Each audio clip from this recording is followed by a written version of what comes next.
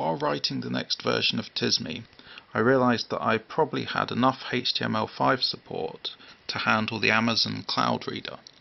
The Amazon Cloud Reader makes it possible to read Kindle books through a HTML5 supporting web browser. So I started writing a little separate program called Firestarter, which implements enough HTML5 to support the Cloud Reader. It also has a number of little user interface tweaks to make it actually usable on a small device like the N9. So here we can see my library page showing various books, and we can scroll through this either using the little up-down buttons at the bottom here, or by using the volume controls at the top.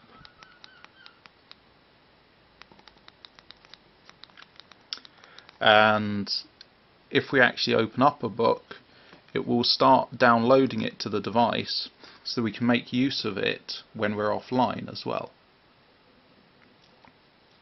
So this is what things look like when you're actually reading a book.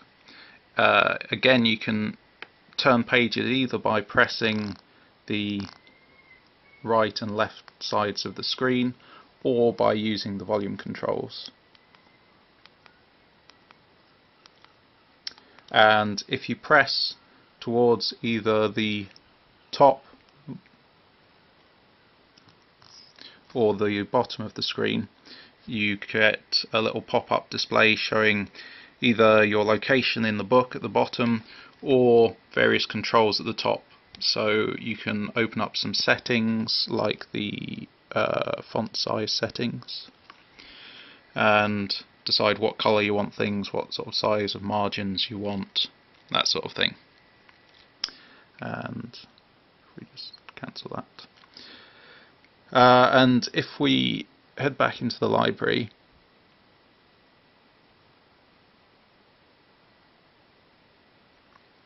and then switch off my network capabilities, so if we go into flight mode, so it can no longer access the internet at all, and then head back into the application. If we look in the downloaded tab, we can see the book that I just had open plus a couple of books that I downloaded manually. So if we open this up again, we get prompted a couple of times to see if we want to switch our network connection back on, but if we just ignore those, it comes right back up and we can continue reading where we left off and keep going throughout the whole book. It also synchronizes with any other Kindle devices that you have, so if you read a certain way in this and then switch to another device, you'll pick up where you left off. If we restart the network connection,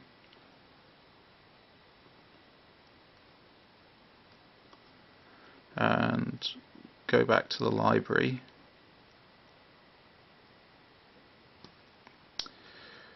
we can manually download books as well, besides just opening them. If we hold down on the book, a little menu pops up, and then you can click, if you're less clumsy than me, you can click download and pin book, and it starts downloading the book with a little progress indicator. So once that download's complete, it will appear in the downloads tab like the other books did. So hopefully this should be available in the OV store reasonably soon, and you can start reading Kindle books on your N9.